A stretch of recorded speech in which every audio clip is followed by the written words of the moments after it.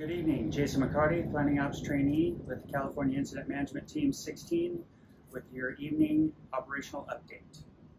Starting over here on the letter buck and the Hancock fires remain in monitor status. We continue to monitor them by air. Moving over to the perch. The perch is now on monitor status as well. We continue to monitor it from the air and the ground. With the warmer temperatures, we've seen small pockets of smoke that are being generated over here on the Salmon River side with no threat to the line. Suppression repair efforts and road efforts have been completed along the perch fire's edge. Moving up into Romeo, the iron fire, suppression repair efforts are complete there. We continue to monitor that one by aircraft also. We've completed the suppression repair efforts on Dillon Mountain and down Sidewinder Road.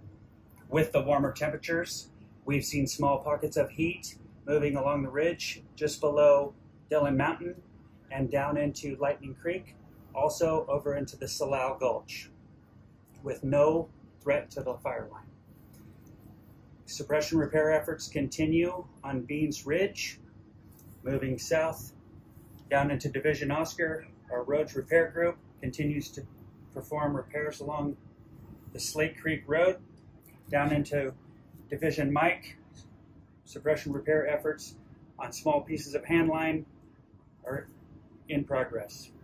Moving over to Division November, the road repair down into 48 Road continues.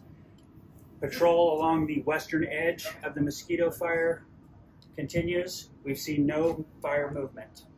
Moving up into the Marlow, we've seen no fire movement and continue to monitor that by air. That concludes our evening briefing. Thank you. See you tomorrow.